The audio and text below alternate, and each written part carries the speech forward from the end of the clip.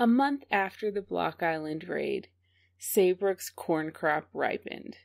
Gardner sent men to harvest it and to build a small storehouse, and appointed a group of 5 to guard the precious grain overnight, planning to send the colony's shallop to pick up the corn and the guards the next morning. He left them with plenty of weapons and ammunition and strict instructions to stay in the house until the shallop arrived. You're listening to the American History Podcast with Sarah Tungsalvola, the show exploring who we are and why by tracing American history from the 17th century to the 20th. That evening, though, 3 of the guards left the house to hunt ducks. As they were returning from a very successful trip, they were ambushed by 100 Pequots. 2 were captured, and the other managed to fight his way back to the house using a sword. The 3 survivors then listened helplessly as the captives were tortured to death, and Gardner immediately sent a shallop to rescue them. As they ran to the safety of the boat, the Pequot set fire to the storehouse and the corn, and then went on to destroy or shoot anything outside of the fort, including Saybrook's haystacks and cattle. On the same day as another man led a small group to harvest corn, his party was attacked and 3 men killed, with a 4th being taken captive and roasted alive. As Gardner had predicted, the siege of Saybrook had begun. Over the next 6 months, his men would endure ambush after ambush. Gardner issued an order that no one travel up the Connecticut River without being armed. He didn't have authority beyond Saybrook, but his fort stood at the mouth of the river, and he was an experienced military engineer who, along with Connecticut's John Mason, had trained under future parliamentary leader Thomas Fairfax in the Low Countries. Many of the area's residents and traders still didn't take the threat seriously, though. Captain Tilley was one of the 2 people who had gone ashore during the last attempt to trade with the Pequots, but he scoffed at Gardner's concerns. He went hunting on the banks of the river and was ambushed. After killing his companion, Pequot warriors tied Tilley to a stake, peeled his skin off, cooked it, and fed it to him. Then they cut off his hands and feet, which was a standard killing technique, because it offered proof of death, and took the victim 3 days to die. Tilley did earn some respect from his captors when he refused to cry out in pain, but Gardner was less impressed and renamed the place of his death Tilley's Folly. Gardner himself was ambushed that spring when he took 10 men to collect logs which had been cut the previous summer. He'd always pushed others to be cautious, and he spared no precaution for his own company. Nonetheless, they were attacked, and in the retreat, 5 of the 10 were injured, including Gardner, another 2 killed, another captured and tortured to death, and another 2 threw down their weapons and ran. When they returned to the fort, one of the injured men died, and Gardner told the deserters to draw lots and determine which of them would be hanged. Others urged a pardon, and Gardner reluctantly agreed, acknowledging that Saybrook was weak enough that it needed every able-bodied man it had, even the cowardly. After he'd healed a bit, Gardner went back to the site of the attack to collect the guns which had been dropped in their retreat. The English needed them, and they couldn't afford the Pequots getting them, so it was worth the risk. While he was there, he found one of his men's bodies with an arrow sticking through its rib, strongly enough that he couldn't pull it out. He removed the rib, cleaned it, and sent it to Boston to show Winthrop that, in fact, Pequot arrows weren't harmless. Such was the nature of the siege. Pequots taunted the settlers while wearing the clothes they'd taken from corpses, and morale dropped lower and lower. Saybrook residents had no food and no money to buy food from the Dutch, and while Massachusetts sent weekly shipments of supplies to the Connecticut River settlements of Hartford, Windsor, and Wethersfield every week, they sent virtually nothing to Saybrook, which was a more independent colony. Gardner wrote to Hartford in protest, and he said that they were protecting the entire mouth of the Connecticut River, keeping all the other settlements safer, and they were the ones enduring the siege. They had been promised provisions the previous summer, but they were being abandoned, and because of this, they were on the verge of needing to evacuate. They'd even taken in a couple of Dutch settlers who were able to do work, but they had neither food nor money to give them. In March, after 5 months under siege, Gardner and translator Thomas Stanton had a peaceful parley with the Pequots, but they didn't know enough about Massachusetts' plans to successfully resolve the crisis. Wearing the bloody clothes of the Englishmen that they'd killed, the Pequots asked Gardner if the English were at war with the Western Niantics, if they were done fighting, and if they were willing to kill women and children. And to each question, Gardner could only remain non-committal. He just told the Pequots that he didn't know, and they'd see, but that he couldn't trade with any of the tribes because he couldn't tell the difference between them. The meeting ended with the Pequots boasting of their strength, and Gardner responding by demonstrating his. Knowing that the fort was the only place the Pequots hadn't yet dared to attack, he challenged them to a battle at the fort and then shot off 2 cannons. A few days later, Saybrook received a shipment of supplies from other colonies, and a few days after that, both Connecticut and Massachusetts sent reinforcements under John Mason and John Underhill respectively, as well as a group of Mohegans under Uncas. Ever since Endicott's raid, Massachusetts and the Pequots had been working to recruit allies, especially the Narragansetts. Fundamentally, the Narragansetts had wanted to remain neutral. They didn't have issues with either the English or the Pequots, and both groups were strong enough to seriously damage the Narragansetts. They just wanted to stay out of it and maintain their own position of independence and strength. But that was not going to happen. Roger Williams wrote to Winthrop to tell him that he needed to persuade the Narragansetts to enter an alliance. In fact, Williams himself went to visit the Narragansetts, and there he found Pequots also meeting with the tribe. The Pequots told them that if the English were allowed to stay, they might exterminate all the Indians. They invited the Narragansetts to enter an alliance to drive the English out using a campaign of ambush and property destruction similar to what Saybrook had experienced. They couldn't win in open combat, but they might be able to make the region unlivable for the English. The Narragansetts were swayed by this, and Williams actually had to work hard to even keep them neutral. The Narragansett sachem, Canonicus, asked Williams why the English had sent out the plague, an echo of Squanto's old rumor, and something which had strongly supported the Pequot argument. And Williams replied that the English hadn't done that. The plague had been sent by God to European and Indian alike, and for the same reason. God was angry with their sins. It comforted and even pleased Canonicus to hear that God was also angry with the English.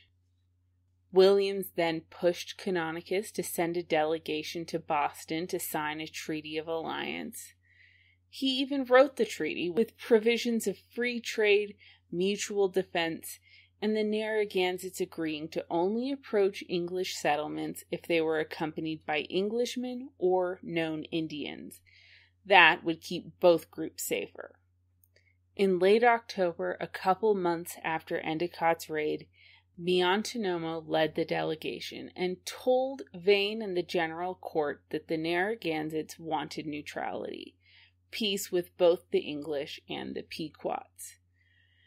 Vane responded that if the Narragansetts wanted peace with the English, they needed to sign the treaty, and Miantonomo needed to decide by the next morning. Miantonomo signed, but complained that he didn't fully understand the treaty, so Williams translated it and reassured the tribe that signing had been the right thing to do. William said that he thought highly of Vane, and that he himself had written it. With the English and Narragansetts in an alliance, most of the region's smaller tribes also took their side. Thanks to William's work, the Massachusetts General Court put forward a motion recalling him from his banishment and giving him a distinguished mark of appreciation, but the court voted against the motion. The last thing the colony wanted in the middle of the antinomian controversy was the return of another religious radical. William still worked to strengthen relations, though. He, along with English allies like Massachusetts Sachem Cuchumeken, Wequash, and Wutlaqueacomin, also helped persuade Canonicus to maintain and strengthen his ties with the English. The Pequots would fight the war essentially alone. The Western Niantics were the only Pequot allies with any real ability to fight back. With the treaty signed, Massachusetts and Connecticut had worked to raise troops.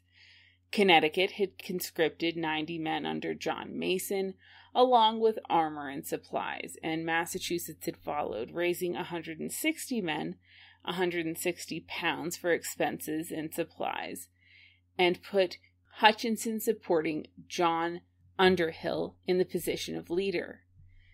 Then Massachusetts had written to Plymouth, saying that they expected help in bearing the burden of hostilities. The message infuriated Plymouth. Plymouth rarely challenged its bigger, more affluent neighbor, but they had noticed Massachusetts' repeated disregard of their interests. When they received Massachusetts' message, Winslow traveled to Boston personally. He explained to the court that while Plymouth wished them well, Plymouth should not be expected to make any contribution whatsoever to the war effort. Massachusetts had refused to help Plymouth defend its possessions or avenge its murdered citizens in Maine, and Massachusetts itself had intruded into Plymouth's trade in Connecticut. Furthermore, Plymouth was a poor, small colony, while Massachusetts was rich, and worst of all, Boston hadn't bothered to consult with Plymouth prior to provoking the war. So after so many betrayals, Massachusetts shouldn't ask them for help in extricating themselves from Endicott's mess. Before they even considered the request, they would like to hear their friend's response to their complaints.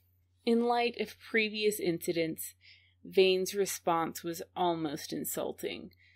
Brushing off the former betrayals as the actions of individual traitors who they couldn't be expected to control, and recharacterizing Endicott's raid as something so trivial that they hadn't wanted to trouble Plymouth, Vane called the brewing conflict a matter of the common good, something Boston had explicitly refused to call Plymouth's previous calls for help.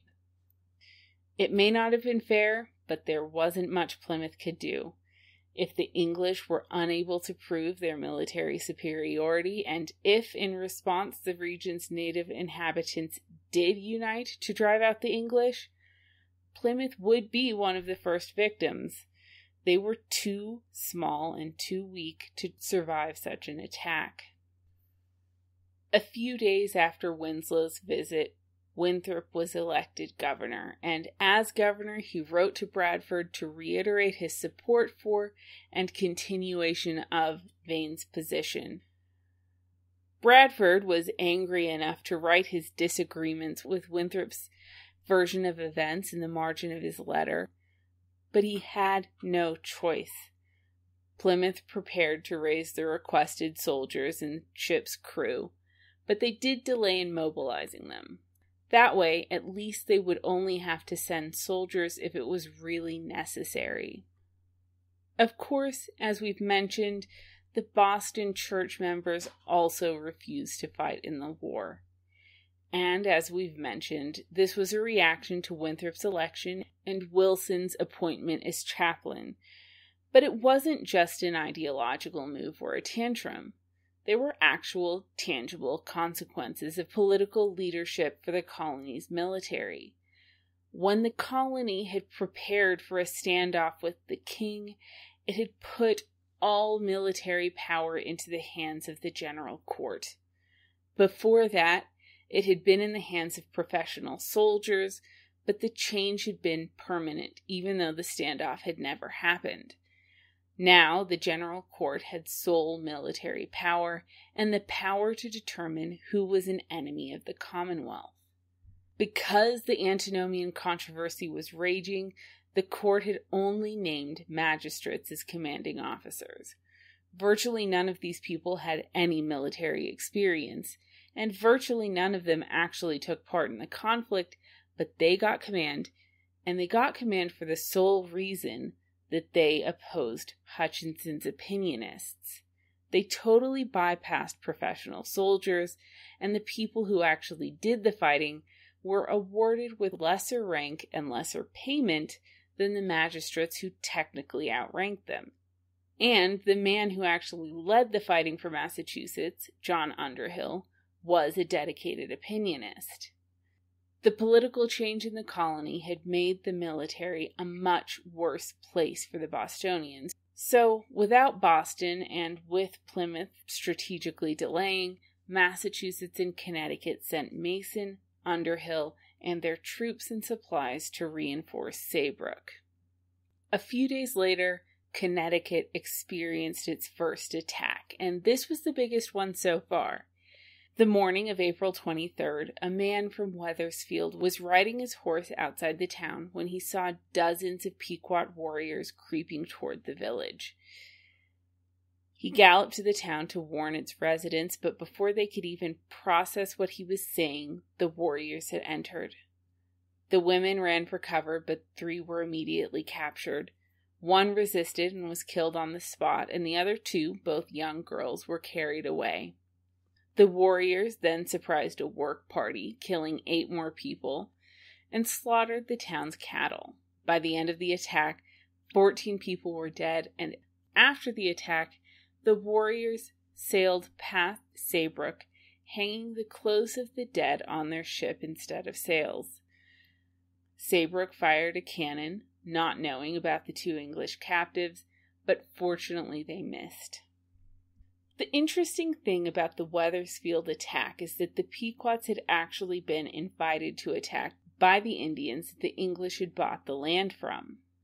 This tribe, one of the river tribes under a sachem named Sequin, had sold land to the residents of Watertown with the agreement that they would be allowed to live in the area under English protection. When they tried to settle near the village, though, the settlers had pushed them out, and to correct the injustice, Sequin's people had turned to the Pequots. They had invited the Pequots to attack the town and offered their own help with planning and execution. After the attack, Sequin was summoned before Connecticut's general court to explain his people's actions. They explained their unfair treatment, and the English ruled that their war was just, decided not to punish anyone in the tribe for the attack, and to sign a new agreement with Sequin to right the wrongs. So it's worth noting here that the court was willing to hear the Indian side of the story, and even side with Sequin's people when the evidence was on their side. But the Pequots weren't the wronged party, and worse, they were the people that Sequin's tribe had turned to right the wrongs against them. Not to mention everything that's led up to this point, and the Pequots had taken 2 girls hostage. War had been brewing for months, and now it was officially declared. And with war declared, Uncas immediately offered 60 warriors to help the English, with many of the 60 having experience fighting the Pequots. He had been gambling on an alliance with the English as the way to secure his leadership over southern New England tribes, and this was his chance to solidify it. As Mason and Underhill arrived at Saybrook on boats, Uncas's men arrived on foot, killing 7 Pequots on the way. So the siege of Saybrook was over, and the Pequot War had begun. And after 6 months under siege, With few enough supplies that he'd considered abandoning the colony, Gardner had plenty of reinforcements. But looking at the reinforcements he'd been sent, he refused to allow his men to accompany them. The English weren't fit for service, and the Mohegans couldn't be trusted. Mason couldn't really deny the validity of Gardner's concerns. The two agreed to send half the Connecticut troops back to Hartford, and Gardner demanded a tangible display of Mohegan loyalty. He told Uncas that he had seen 6 Pequots near Saybrook the day before. If the men brought them back, dead or alive, he could accompany them. The warriors went out and returned with the hands of 4 men, 1 prisoner and 1 dying man. Gardner recognized the prisoner, a man who had actually learned English while working for him at Saybrook, but who had evidently been working as a spy and who had been present at multiple murders. So he ordered the man to be killed. Uncas's men tied one of his legs to a stake, fastened a rope to the other one, and literally tore the man to pieces. Gardner finished him off with a shot to the head, and then declared his satisfaction with Uncas's display of loyalty and paid him in trading cloth. There were Mohegans who disapproved of Uncas's behavior, though. They weren't all that keen on an alliance with the English, and they felt that Uncas's behavior was essentially pandering. They went back to the Pequots, but after Uncas's repeated betrayal, Sassacus turned most of them away, but he did allow some to remain in Pequot villages. Gardner and Mason worked to plan the attack, but as they did so, a Dutch ship sailed by Saybrook on its way to trade with the Pequots. The English stopped them and told them that they would not be allowed to trade with the Pequots, period, and they explained the situation, and the Dutch responded that if they were allowed to trade, they'd bring back the 2 English girls, and, if necessary, they'd even resort to force to get them. The English allowed them to go, and though the traders did have to steal the girls against Pequot wishes, they were true to their word. When they reached Saybrook, they asked the girls how they'd been treated. They said they'd been treated well, and Sassacus's wife had actually taken them under her wing, and they'd been taken around Pequot territory and encouraged to enjoy themselves. The girls were also able to tell the English about where the Pequots were spying from, where their guns were located, how many guns they had, and where their guards were stationed. This information changed the English plan of attack.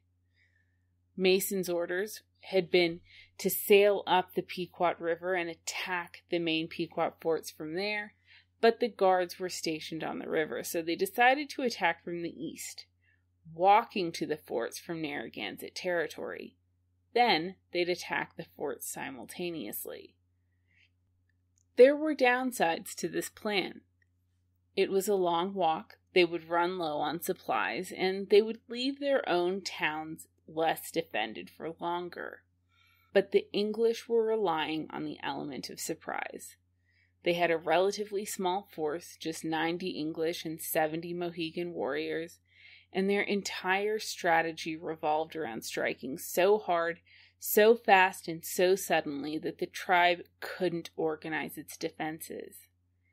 In a more traditional war, the Pequots would benefit from their knowledge of the land and their ability to strike or siege English settlements. The cost of the war would rise dramatically, so starting with one big, sudden strike was key. Plan in place, Mason and Underhill sailed for Narragansett. Gardner remained at Saybrook. They stayed on board just outside Narragansett for a couple of days, first because it was the Sabbath, and then because a strong wind prevented them from landing. When they did disembark, they ordered the captains to wait for them at the mouth of the Pequot River. Then they marched 5 miles inland to the home of Canonicus and Miantonomo. And Mason, who was friends with Miantonomo, took the lead in speaking with the tribe. He apologized for walking through their territory without permission and explained their plans and their reasons for the war. Canonicus said that he approved of the plan and gave them permission to cross his territory, but said that their numbers were too small to be successful. But he offered to send his warriors with the English. They accepted, and after a day's marching, they reached the home of the Eastern Niantics, where there was a Narragansett fort on the edge of Pequot territory. The residents of the fort wouldn't allow the English to enter because while they disliked the Pequots, they also weren't terribly keen on the English. So the English guarded the fort overnight to prevent anyone from leaving and telling the Pequots about their plans. And in the morning, a group of Niantics met with the English and said that they were ready to join the expedition. The leader supported this, but wanted to maintain an officially neutral stance. So they picked up 400 people in Narragansett territory, and they'd also received a message from a second person from Massachusetts named Captain Patrick, who was at Providence with a force of 40 men. Patrick asked Mason to wait so that they could join the expedition, but Mason decided that the risks to the element of surprise outweighed the benefits of additional force, and to push on without him. After 2 more days of marching through unseasonable heat, they were low on food, exhausted, and about half of the Narragansetts had abandoned the mission. But they'd arrived.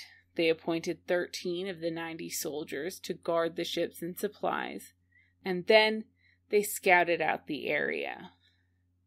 The 2 forts were too far apart to attack simultaneously, so they needed to decide which to surprise first. One of the forts housed Sassacus himself, and the other had just been reinforced by a transfer of 150 warriors, so it held the majority of the Pequot fighting force. They decided to attack the latter, named Mystic.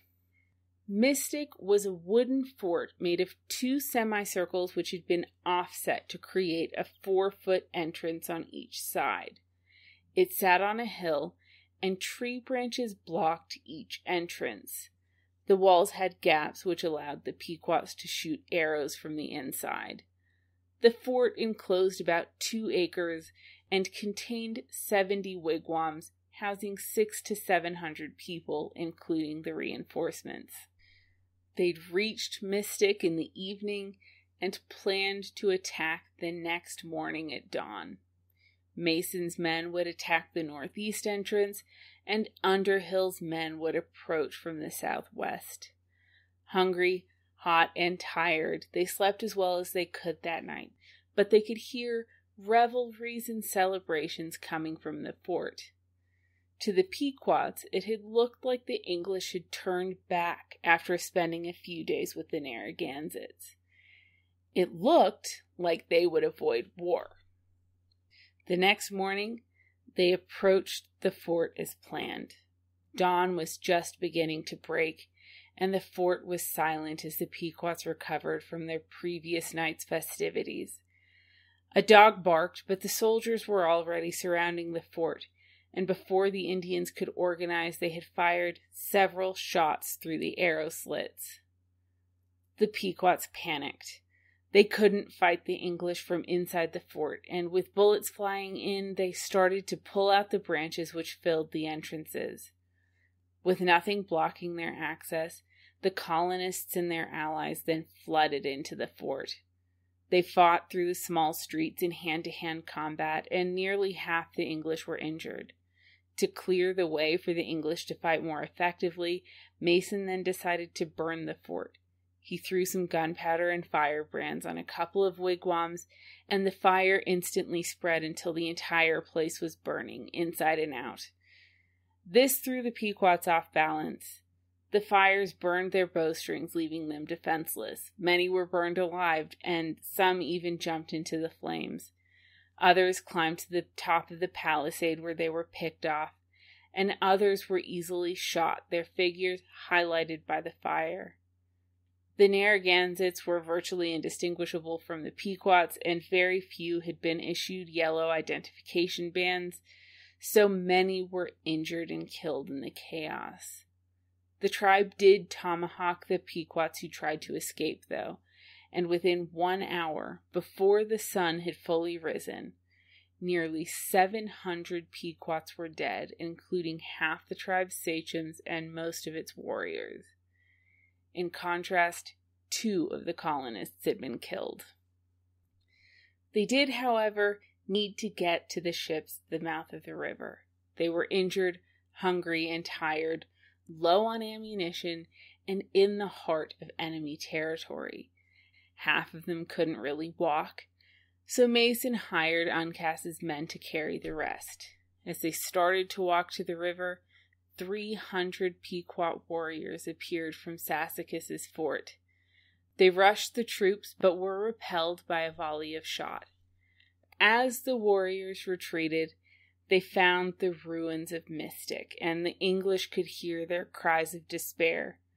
The warriors then followed them to the harbor, trying to pick people off from behind the trees, but they inflicted little damage, while English and Mohegan counterfire killed or injured an additional 100 people.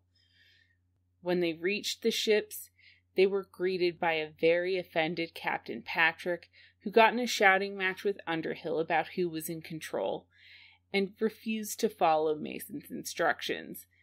They all ultimately arrived in Saybrook, though, and Gardner fired his cannons in celebration. For all intents and purposes, the Pequots had lost the entire war in the course of 1 hour. They'd lost the majority of their warriors and the majority of their leaders. They'd failed to resist their enemies, either Narragansett or English, and with such weakness, there was no chance of recruiting substantial help from other tribes. And they also now knew that the English were willing to kill women and children.